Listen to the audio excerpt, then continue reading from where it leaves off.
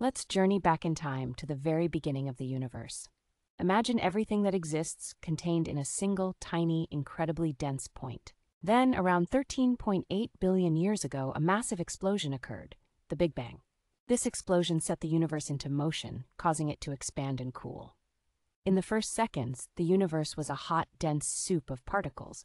As the universe cooled, these particles began to form atoms, the building blocks of matter. The first atoms to form were hydrogen and helium, the lightest elements. These atoms began to clump together, forming the first stars and galaxies. These early stars burned hot and fast, creating heavier elements in their cores.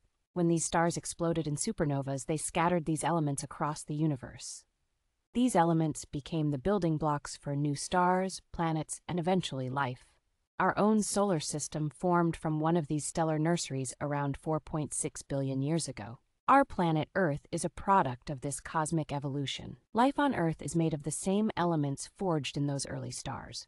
We are, as the famous astronomer Carl Sagan said, star stuff. The universe continues to expand and evolve, just as it has since the Big Bang. Astronomers study the universe to understand its past and predict its future. The Big Bang theory, while widely accepted, is still a subject of ongoing research. Who knows what new discoveries lie ahead in our understanding of the universe? One thing is for sure, the story of the universe is a fascinating journey, and we are all part of it.